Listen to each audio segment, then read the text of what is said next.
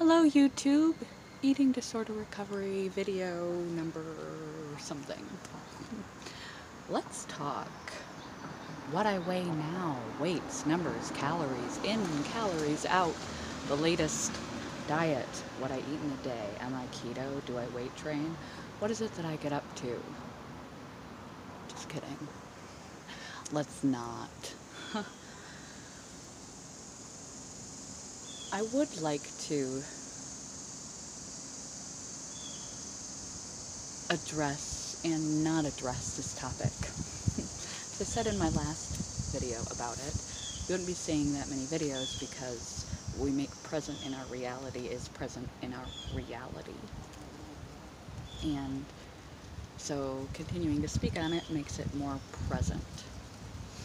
However, helping people recover and seeing the truth of recovery, the process, is part of my personal pursuit to happiness, and I know a lot of other women's pursuit to happiness because of cultural expectations and beliefs of what value is.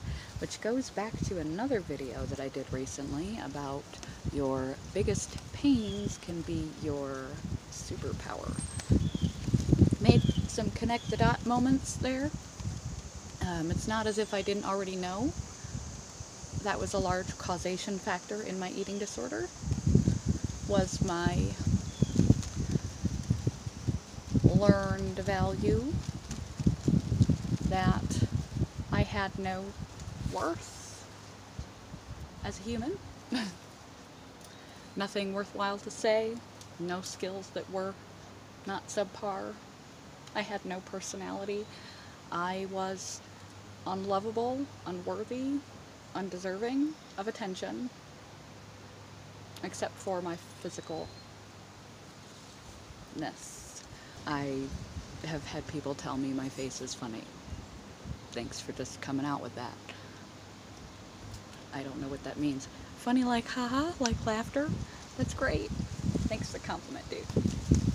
But my body, it became my identity. Having an identity is kind of useful because it allows us to direct our energies. However, we often have flawed identities, and they cause us to direct our energies to wasteful, even destructive ends. And we also don't realize that we can change our identity at any moment. I could suddenly practice the skills of confidence and learn how to fly an airplane.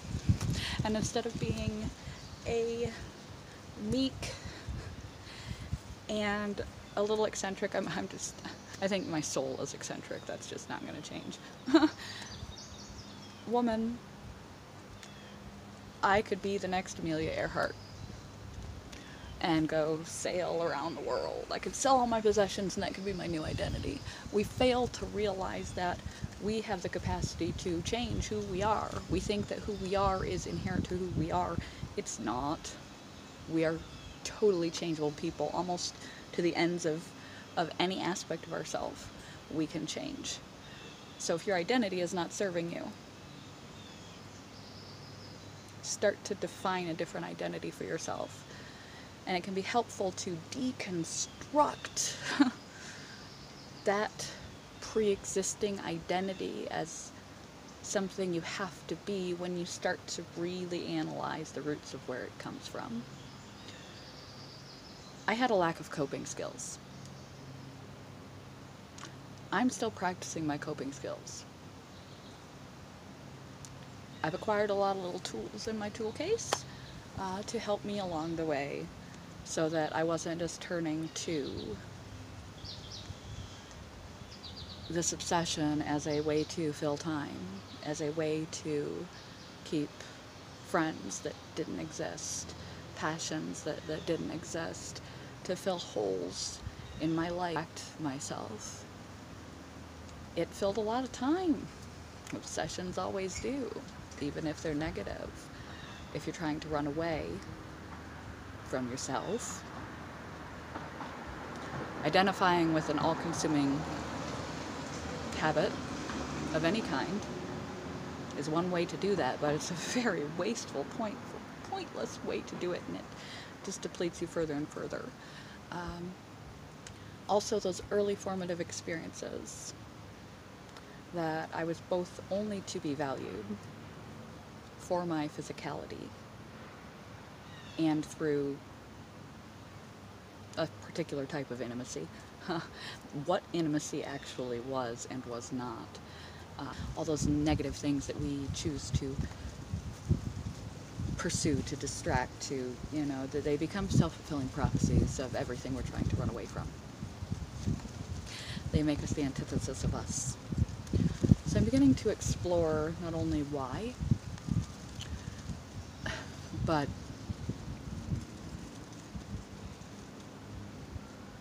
and how I can individually change my belief system, but how the belief system ties in culturally to the things that I believe in, the things that I value. A woman's worth, that there's a perfect size for everyone, that your health is your most important. Just as there's a little kid in each of us, there's a little old person in each of us who's going to be looking backward, begging, just like the little kid is looking forward, saying, please be kind to me, I've been through enough, don't hurt me yourself anymore, please.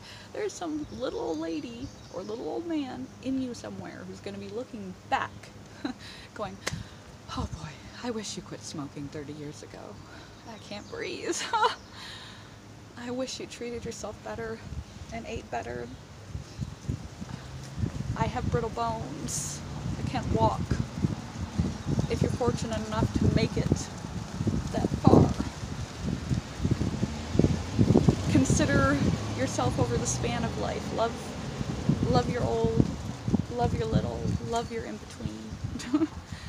And someday we're all going to be old and wrinkly and saggy and all the other stuff that comes with age. And in other cultures, age is prized, wisdom is prized, older people are looked up to. They are the prize of society because they put cultural emphasis on wisdom, not weight, not youth, which I personally think is wise, but that's my prerogative, and everyone's entitled to their own prerogative. The whole wisdom is wasted on the young. Wisdom, we don't have it. It's amazing we only used to live like 35 years would be old, because my goodness, we barely learn anything at this age. So, first, find other ways to fill your time.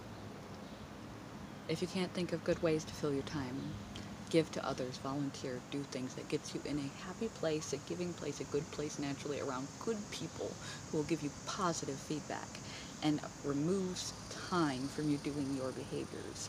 Learn skills and tactics to cope so that you can work your way past your behavior in the way that fits you best. Go another step. Don't just eat. Don't just get bigger. Don't just be okay with eating whatever. So what? What was the point of your suffering if you just get to a place where you can live freely? I mean, hey, that's great. I'm glad you're at a place where you can live freely. But, it could be more than that for you and for other people if you really understand why you are doing what you're doing, and everybody's story is different.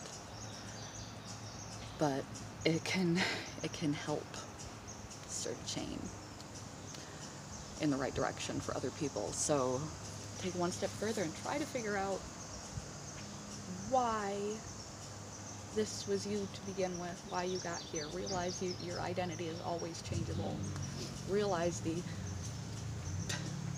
fruitlessness of attaining any kind of physicality, because your physicality is changing constantly. Your health, if you care about your health and take care of your health as best you can, your body will follow naturally. to its ideal weight. And that ideal weight and health will carry you through to a glowing, happy, healthy, awesome old person that can inspire people half their age, that can outrun people half their age, that can outlift, outlove, out on the town people half their age, and give them something to look forward to. Maybe change the cultural perspective on aging too while we're at it. Let's just flip this whole thing back where it should be. But I'm beginning to see how it all ties into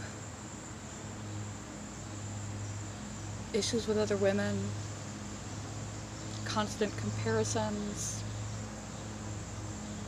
the whole cultural beauty ideal crap, a way to continue to torture myself, and yet, car driving by, 1, 2, 3, 4, 5, gone. At the same time, I still have bad habits. I weigh myself too much every time I see a scale. If I can get my feet on it, I'm on it. I tried to remove all the scales from my house and only weigh myself at my doctor's, but I didn't trust the doctor's scale. So my boyfriend has 2 scales at his house. I have 2 scales at my house.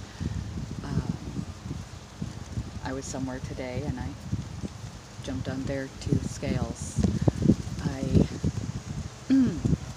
I can't see myself. I cannot see myself at this weight. I could not see myself about 10 pounds heavier, like I was not very long ago. I don't see it. I see certain areas that are not what I want to be. They're deformed, like Elephant Man. And that's my dysmorphia. Visual distortion thing with my mind. I really live in a house of mirrors. And I think perhaps when I get to know my mind and my soul and my purpose better, the mirrors may come together.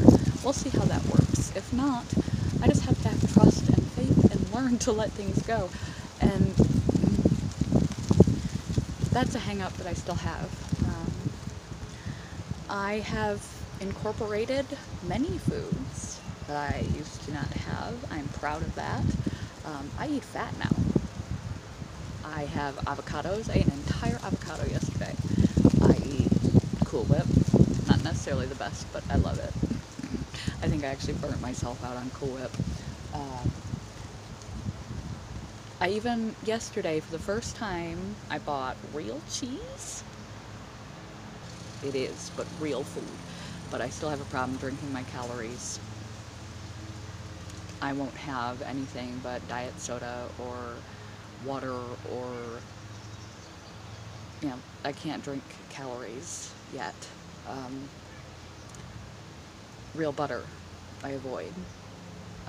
Still, I pick the fat off of my food, like meat and stuff, even if I will eat it in the form of an entire avocado in one sitting, or real peanut butter, or cheese, or nuts. I'm not there. I'm so much better. So much better, and I'm really proud of myself for that.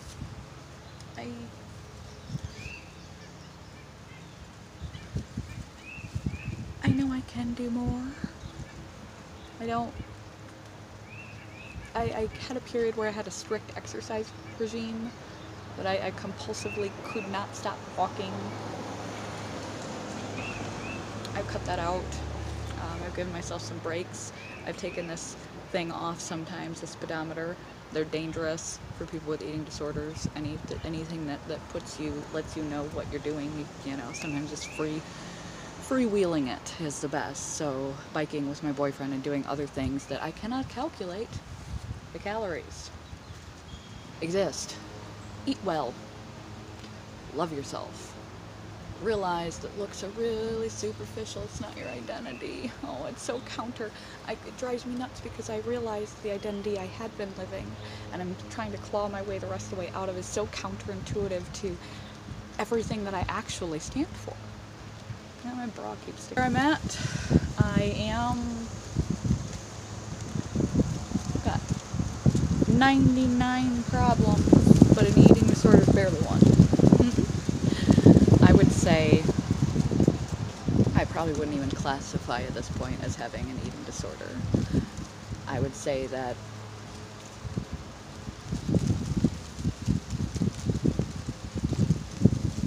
I'm still pleasing and right, and I just don't think about it too much. And just live as close to a normal person as I can at this point.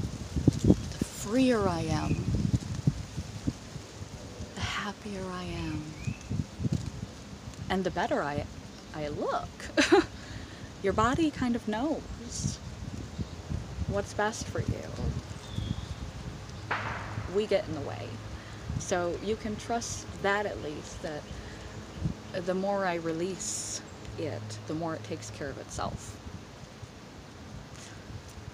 I'm well on my way. And someday, this whole portion of where I'm standing right here, right now,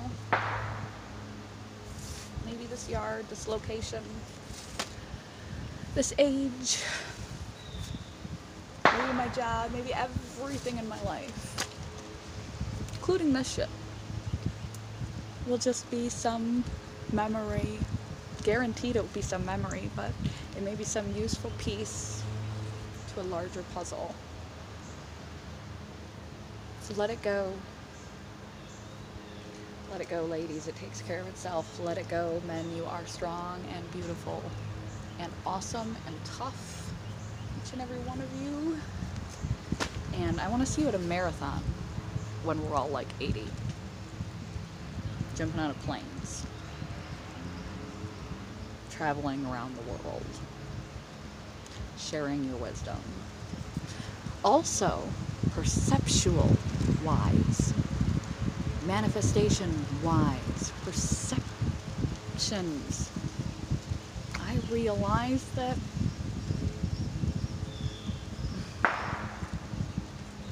body weight matters to me because it matters to me.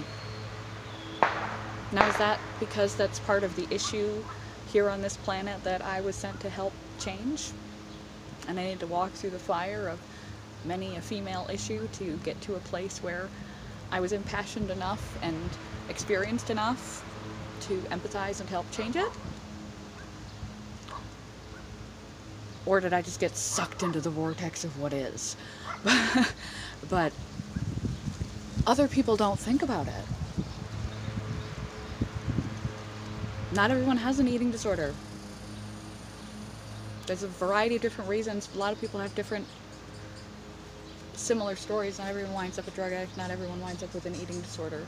Not everyone winds up in the same situation. Some people are big and beautiful and they love it and they're in this culture and it phases them not. They don't, this body image, they don't even think about it. Even in our culture, they don't think about it. Why do I? Why do I continue to allow that to be one of my reference points? Unless, as I said, because the freer I am, the more naturally it all comes together for me and takes care of itself. And the better I look, and the better I feel. And I don't know how I look, but I can tell by the way that other people treat me. And the clothes that I can fit into.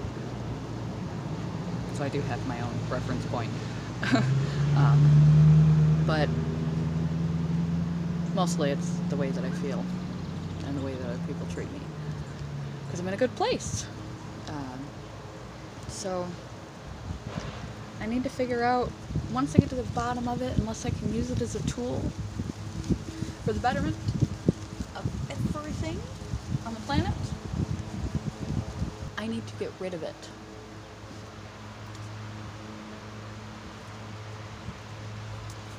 And put it in my past. So do you guys. Love you, lovelies. Men and women, and they and them and us and whomever alike. Recovery is possible.